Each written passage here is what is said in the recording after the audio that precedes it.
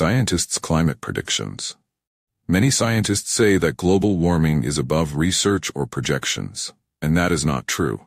Scientists usually make three types of predictions: optimistic, average, and pessimistic. But scientists tend to always use optimistic predictions, which generates an ideological bias over reality. What we have is pessimistic human action, which should be accepted as a pessimistic prediction. If the pessimistic system were accepted, the predictions would be correct. We can see in the graph developed by the 2022 climate study that human beings are heading towards the worst climate prediction, in which by 2100, the world will have a global warming that will reach a global increase of 5 degrees Celsius. This means an almost complete destruction of planet Earth. Let's understand this correctly.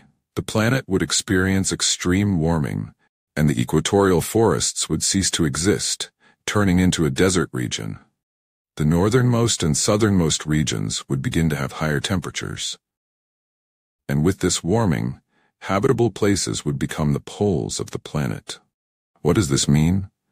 It means that we would have an extremely high global mortality rate, and a separation or segregation of people who would live in habitable regions to the detriment of the death of others who could not have food to survive.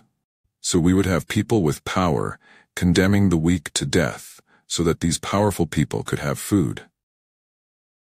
All of this happening because previous generations did not want to worry about future generations. Hello, our video has ended, but you will find much more news on our YouTube channel, Busca de Verdade, and on our website reformadoresdesod.com. News and videos and texts with various tips on health, historical themes, archaeological, educational, principles and virtues, mathematics and physics, geography and science, methodologies, and much more. Join our channel and our website and you will see millions of topics covered there. Do not waste time. Knowledge is power. We wait for you there. Until later.